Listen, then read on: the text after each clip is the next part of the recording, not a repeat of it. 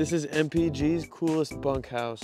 This is a 2024 MPG 2800 QB. And they've stepped up their game on their exterior as well. We got a nice outdoor camp kitchen here. Pull out on this sucker, we got a big old countertop space. And then we got this like cast iron griddle. Cook up some mean steaks out here, some mean steaks. And then to the left of that, we got the mini fridge. Those other models we put in the mini fridge right above the grill. Stupid place to put it, burn your arm.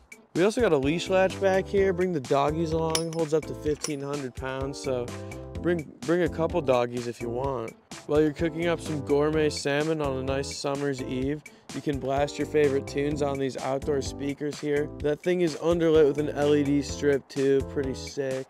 Safely housed underneath your big old beefy awning. There's a mount for a ladder as well as a mount for a backup camera. It's not installed yet, but you can add one. Spare Toyer right in the back. We got some stabilizer jacks down below to keep the rocking at bay. Let's check out the inside of this sucker though. Check out that bunkhouse. Ooh, wowie zowie, that is a nice living area. I won't keep you waiting for that bunkhouse though. We'll go back there first. Get through this door. Holy guacamole.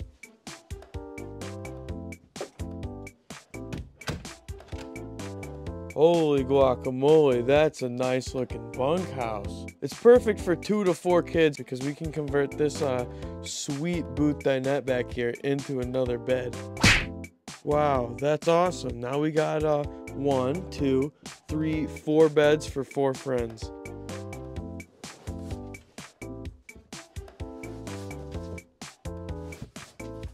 What's the deal with that, MPG? What's the deal with that?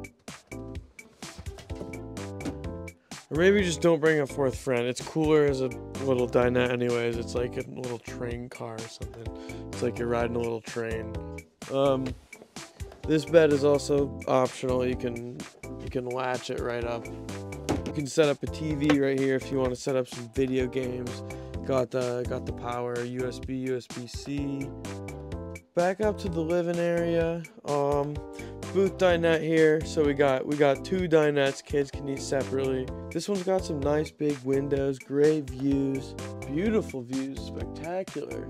That sucker and that sucker, both of those can be converted into sleeping. Got the Sansui TV in here. Furion soundbar below that. Kitchen area, pretty standard, pretty basic. But we got actually, okay, not basic, because this is an air fryer here, air fryer oven.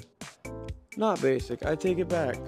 3-burner gas stove, undermount sink. And nice microwave, solid microwave. Solid refrigerator as well, travel lock, built down to that sucker. The bathroom, there's only one of them. Decent bathroom though, nothing crazy. Standing shower with a skylight. Finally, we'll head up into the bedroom, the main bedroom. We got 2 doors into this thing because it is tight quarters in here. It's nice for each person to have their own door to get in. Otherwise, pretty standard. Nice big old beefy king bed here. We got some USB-C, USB ports, some regular outlets as well on either side. Let me know if you got any questions on this sweet bunkhouse. The phone number is in the bio.